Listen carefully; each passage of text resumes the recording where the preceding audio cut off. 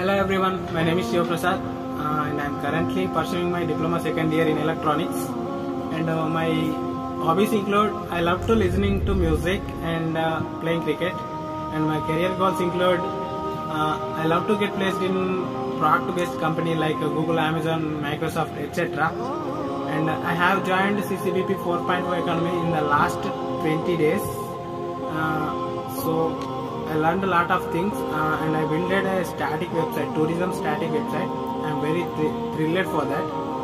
And coming to the point, actually I don't know English. In last week I got some message from NxtWave. You have to introduce about yourself. I read that. Oh, okay, that is simple. Yes, I introduce about myself in my mother tongue. Oh, so that is simple. But it has one more line, but I am not reading that. There is one more line. What is that?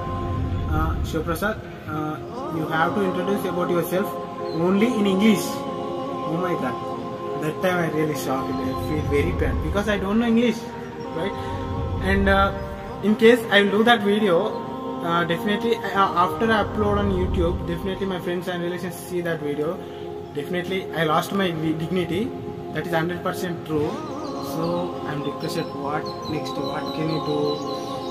Really, I'm depressed. So I have only one option, Google. So definitely quickly I went to the Google and searched how can I start speaking English. So it has 4 important tips, friends. Very important. You know that even you also speak good English. Okay. Yes, let me say that points. What is that? Don't be afraid to speak English. If you do mistakes, don't worry. Okay, so I write it that points. I will say proper points. Okay. It has one point.